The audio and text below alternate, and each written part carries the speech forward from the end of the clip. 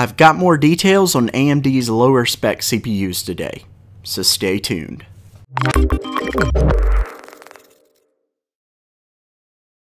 Before I begin discussing the lower tier specs of Ryzen CPU SKUs, I wanted to address a few people who are worried where I'm getting my information from. The last thing I want is to seem I'm simply pulling this out of thin air for views. I will never intentionally deceive any of my viewers, and if I'm wrong, I'll either take down the misinformation or address it and make it known. I'm certainly human, but the worst thing I can do is continue perpetuating something that isn't true. Either way, the 1600X information I got was from a few different sources. The first is Tech PowerUp, which is a network I've looked to for news for quite a while. Another was PC-Per. Here's the thing, and this is me just trying to be completely honest about everything that I read and how I came to the conclusion that I did, so bear with me. PC-Per used the words, "thanks to leaks," yet when you click on their source, it takes you to the Tech PowerUp post. But in the Tech PowerUp post, it has zero indication that it's just a leak. Another source is WCCF Tech, who say specifically that it's official information released by AMD.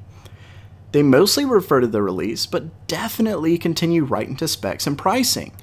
It's the actual images that make me agree this is official. It's obvious that they're taking them at the AMD event. Simply put, most news outlets almost always discuss the higher tiers far more than the lower ones, and it was clear that the event was more for Ryzen 7. The slides shown only give a few details, and multiple outlets discuss the release being Q2. One thing to note is that as you look into this, you can see some older reports that weren't deemed official but one time by a network and seem to not see the correlation in timing. These were definitely more of a leak and gave different clock speeds, but according to the images, it certainly seems the clocks are officially 3.6 GHz base and 4.0 GHz boost. So yeah, I know I rambled a little bit longer than I meant, but I want to make it clear that I didn't publish this until I was incredibly confident it was accurate. Since it does seem more networks aren't really talking about it, if it is deemed untrue, I'll absolutely retract my statements. But given the images, it certainly seems to be accurate. I'll also be adding the sources in the description below so you can check for yourself. Of course, one big reason I believe you aren't hearing anything is because reviewers really tend to focus more on the highest tier chips, but unfortunately, that can leave many people out. The biggest reason though is almost certainly that Ryzen 5 and 3 aren't coming out until later this year.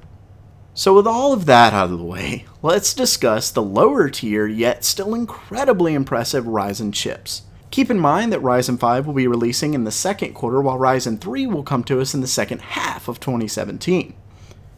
To start things off, I'm getting this graph from WCCF Tech.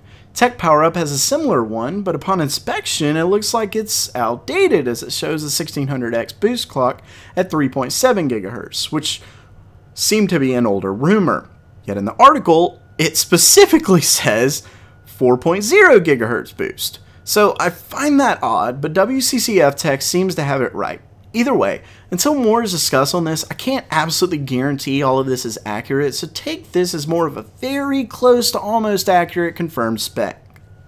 Either way, some of the SKUs have not been detailed just yet. As you can see, the 1500 looks to be a 6-core, 12-thread, 3.2 GHz base with a 3.5 GHz boost and 16 MB of cache.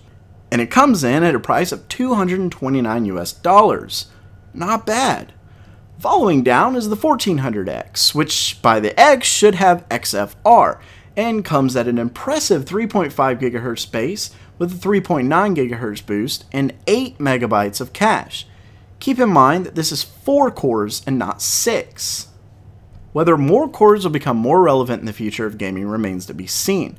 Also keep in mind, while I go through these, that all the 1500 and below have a 65 watt TDP. Finally, the 1300 is another quad core with 3.2 base and 3.5 GHz boost clock coupled with 8 MB of cache and comes in at $175. For a quick comparison, before wrapping up the video, let's look at the i3-7350K, which comes in at very similar $169. It actually runs at 4.2 GHz and allows for overclocking. Now, so does Ryzen, and this is a dual-core processor versus a quad on AMD's side. things seem to be moving to more and more cores in gaming, so a faster clock dual core really doesn't seem to be nearly as good of a deal as a quad lower clock model. But that's really for future tests to decide. Although, while there is definitely an argument to be made for not really needing 6 cores lower clocked, that quad core higher clocked would be better, I really don't think there's much of an argument to be made for dual core higher clocked being better than a quad core lower clocked. But what do you think? I'm really enjoying talking to everyone in the comments.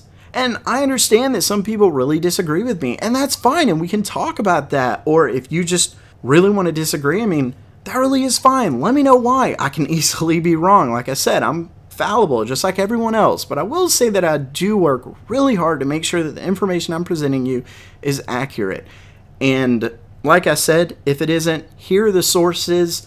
I really hope it is accurate because it really seems to be coming in line with some awesome stuff.